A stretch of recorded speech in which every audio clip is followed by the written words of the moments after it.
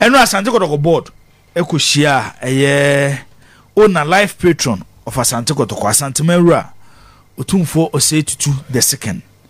Na the urban say board no finally I present to my report to Ohenekese na Ohene so asum Addo mase ewo mfie miensa omudwumadie a omudie edema Kumase Asante Kotoko bobo ekuo no na ode to board nanim say enye dissolve no dissolve board na emum omo mandate a ode mom no na aso mfie miensa a ode mom no na aso na enye board ene wa dissolve no mfie miensa a ode mom no na aso na omoko omanim no ebia ebrebie bi hu behia say board member CB obetimi afro mo say omomeye Asante Kotoko adwuma na wayo Ohenekese ni ndwuma soso dooso ebia betimi aye adwuma foforo obetimi afro mu bia say omra no mameboa na hinie ne na Asantema ntimi entumpon na okachiro mo say obi obefre ni bia so onye omfanche ni tirim so obeba aba abesom eno de enura ekopiem ewo ye Manhyia House of Folks so ene FIFA ede aba se won coach kane on coach and the Slavko Matic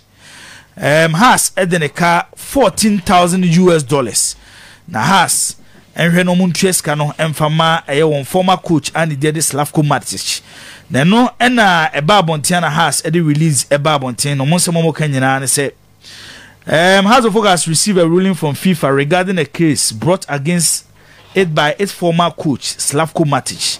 The ruling directed the club to pay $14,000 USD as amount outstanding for remuneration and 2 months breach of contract.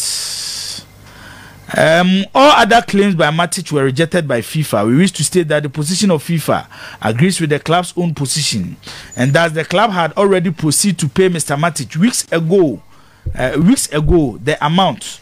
We have referred the matter to our lawyers and will update the public on any further development. We has young Bomonsemomo Kenyan and say no cre FIFA nkata no monsa kabi. Na charges ahodo a Matic de call FIFA no. Dodo na FIFA bogui. Na the FIFA edge 2 mu a ese has ne say omo outstanding bonuses bi a eso mutua edema Matic eno na ye $14,000. Em say 2 bi so. I saw the ma coach and the former coach and the Matic. Na no kra no weeks bia etwam kura na has ahase mo process on be scan e de afiwo etini omo de nsem nyina mo lawyers no mahwe na omatime yi Matic ensensem no e de afro no so wa ha yebeti yebehwe eno eso ho ensem mu has announce say omo no won coach David Oklo apart ways enso e wa ha ena won defender the Robert Addo enso so na party ways executive council member at the Ghana Football Association Owura George Amoako and also Akasadia for Chris Hutton, the Jumedia Odi Edema Black Stars. He played 3 matches, isn't it? To be impressive. That's all I will say. To me, he's so impressive. My fear games, Madagascar, we call Angola Bikobi.